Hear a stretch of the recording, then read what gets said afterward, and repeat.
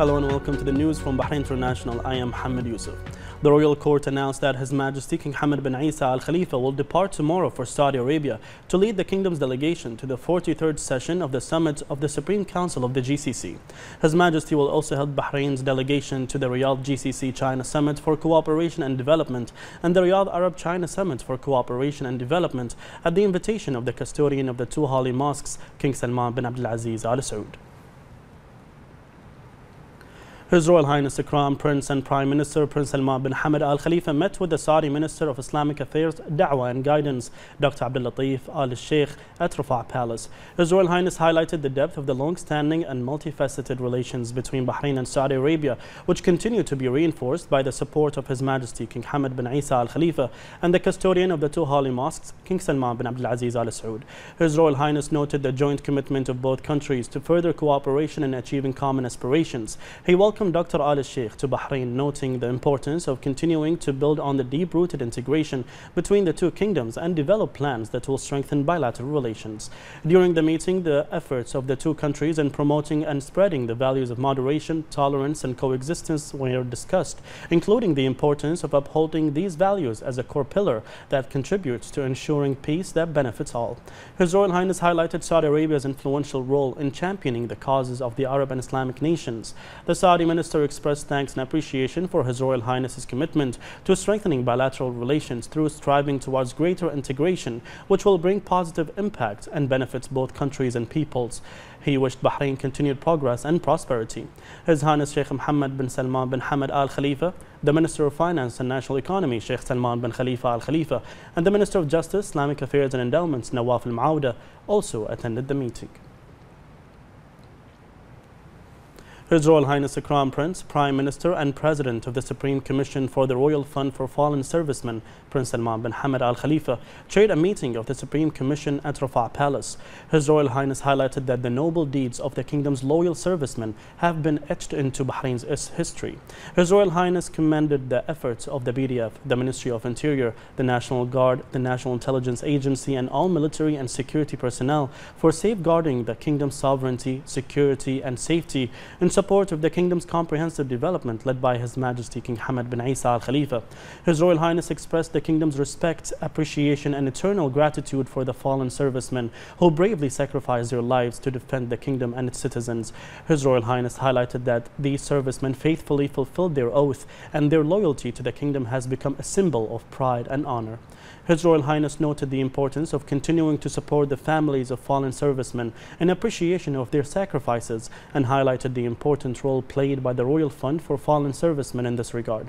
His Royal Highness also praised the efforts of the fund's administrators and their commitment to ensuring that the needs of fallen servicemen's families are met.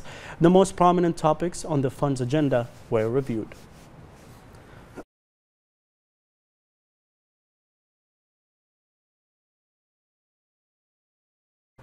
His Royal Highness the Crown Prince and Prime Minister Prince Salman bin Hamad Al Khalifa met with the Ambassador of China to Bahrain, Anwar Habiballah at Rafah Palace, to mark the end of the Ambassador's service in the kingdom.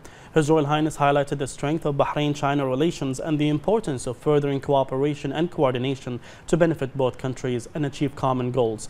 His Royal Highness extended his best wishes to the Ambassador in his future endeavors.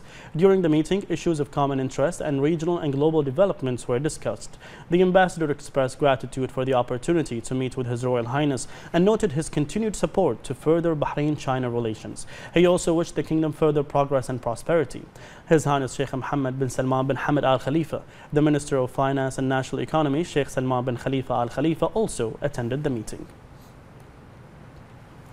The representative of His Majesty the King for Humanitarian Work and Youth Affairs, His Highness Sheikh Nasser bin Hamad Al Khalifa, affirmed that Bahrain continues to attract and host major international championships that contribute to achieving the visions and aspirations of His Majesty the King and making the kingdom a destination for hosting sporting events. His Highness praised the support and follow-up of His Royal Highness the Crown Prince and Prime Minister, which increases the contribution of the sports aspect to the kingdom's Economic Vision 2030.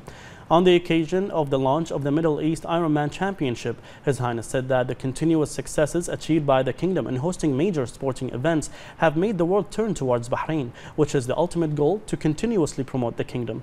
His Highness added that everyone will exert further efforts to record a new success to be added to the series of achievements of the kingdom through an ideal organization of the Middle East Ironman Championship. His Highness wished all participants success and praised the efforts of the organizers of the championship.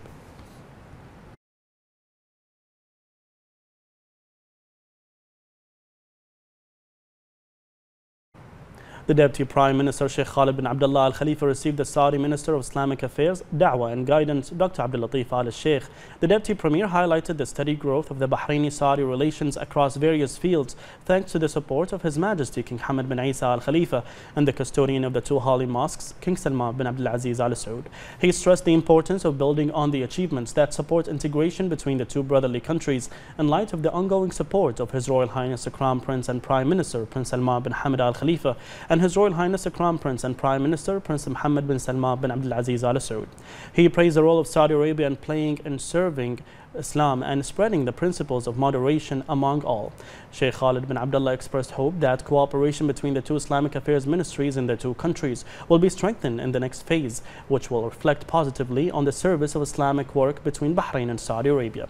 The Saudi minister expressed gratitude to the Deputy Prime Minister, affirming that the deep-rooted solid relations between the two countries and their peoples enjoy the constant support of their leaderships. Sheikh Khalid bin Abdullah was presented with a copy of the Holy Quran from the Saudi minister, which is issued by the King Fahd complex for the printing of the Holy Quran in Medina.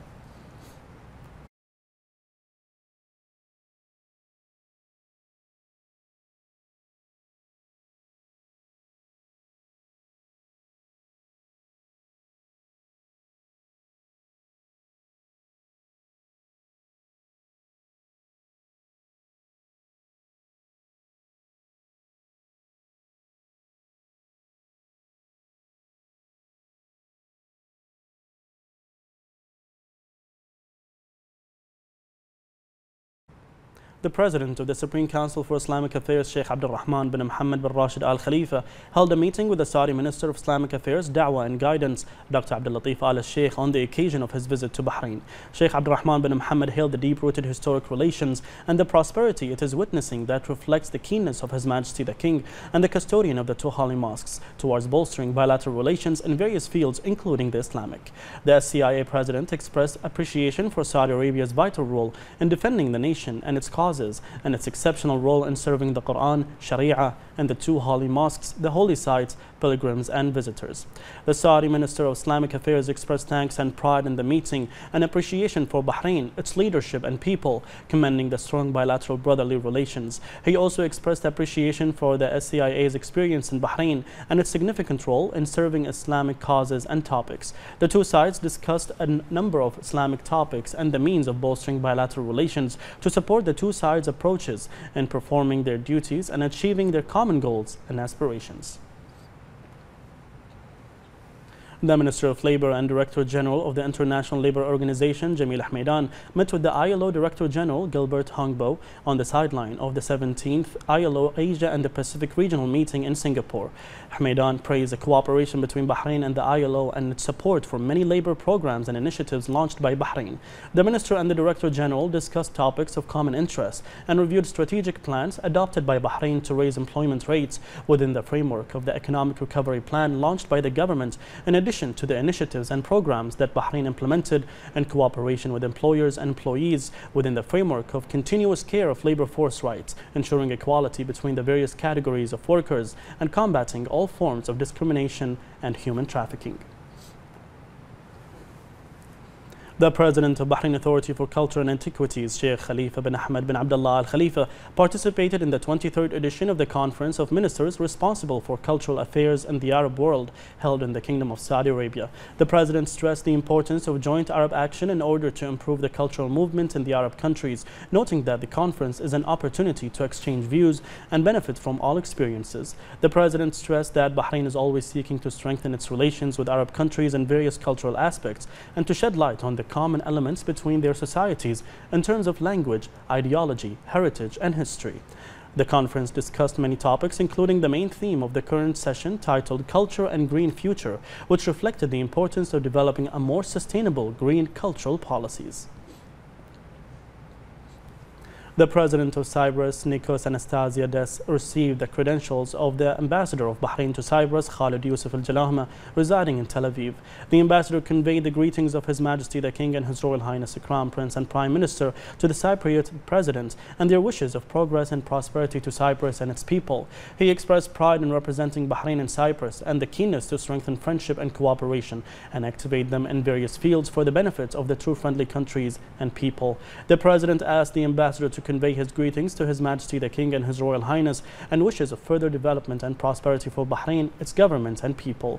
He also wished the Ambassador success in his diplomatic duties to strengthen bilateral relations in various fields, stressing his country's readiness to support and facilitate his duties.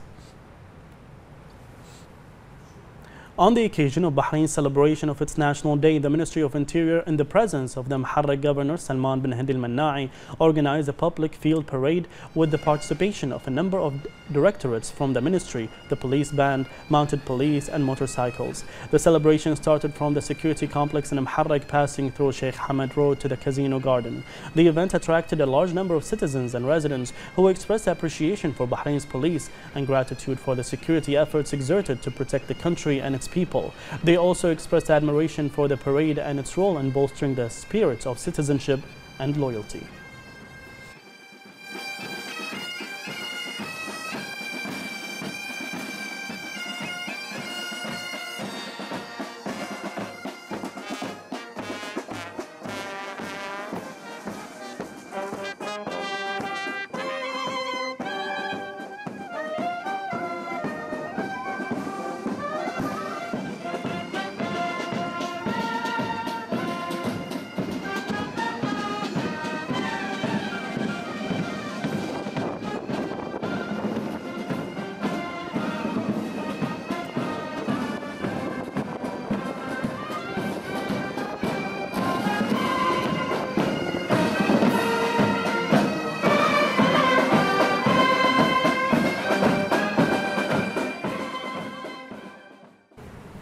Bahrain's embassy in Belgium held a celebration marking Bahrain National Day in commemoration of the establishment of the modern Bahraini state as an Arab and Muslim state founded by Ahmed al-Fatih in 1783 and the anniversary of His Majesty the King's accession to the throne. Bahrain's ambassador to Belgium, Luxembourg and European Union and the NATO, Abdullah bin Faisal bin Jabr al-Dosiri, expressed appreciation and pride in the occasion, congratulating His Majesty the King and His Royal Highness the Crown Prince and Prime Minister and expressing his sincere wishes of further progress and prosperity for the kingdom. He also shed light on Bahrain's vital role in establishing regional and international security and stability and its keenness on achieving further development and prosperity. The first Arab International Cybersecurity Conference and exhibition concluded with the participation of cybersecurity experts from various countries. The conference aimed to promote innovation in the field of cybersecurity and highlighted global initiatives and the latest trends in this field. The conference was held under the patronage of His Royal Highness the Crown Prince and Prime Minister at Exhibition World Bahrain in Askhir, shedding light on cybersecurity, which became a main pillar of the information and communication sector in the world to confront cyber risks.